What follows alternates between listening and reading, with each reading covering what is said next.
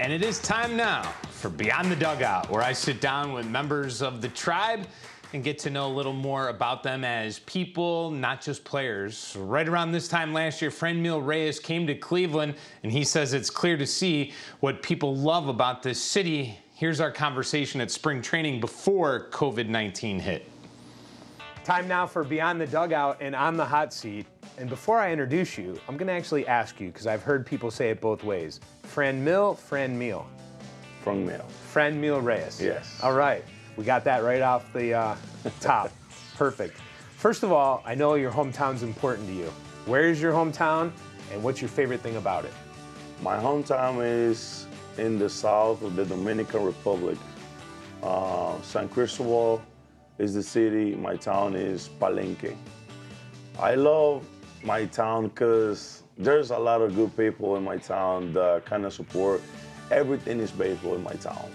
And they love the progress that they see of the young players coming up and make their dreams come true, and they're always there supporting us. Especially, there's one of my town traditions.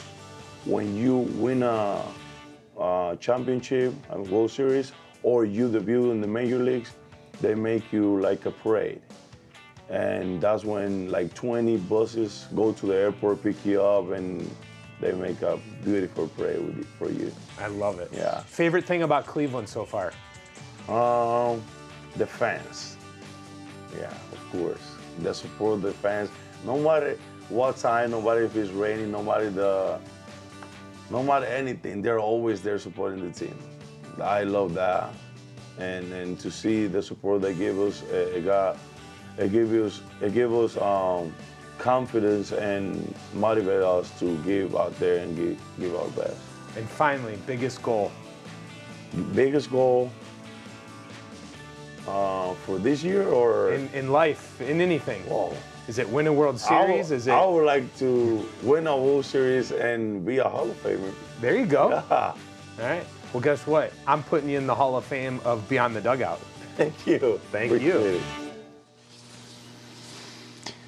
That's the first time I got to meet Franmil back during spring training, Holly. I have to tell you, he is a big dude, but he's a gentle giant. I was really impressed with him. The problem we have right now is we need Franmil and the rest of the Indians to start hitting. They've lost 3 in a row. Yeah.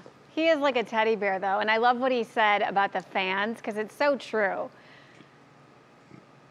Yeah, he's spot on when it comes to that, right? Absolutely. And we've been cheering from our couches. You better believe it.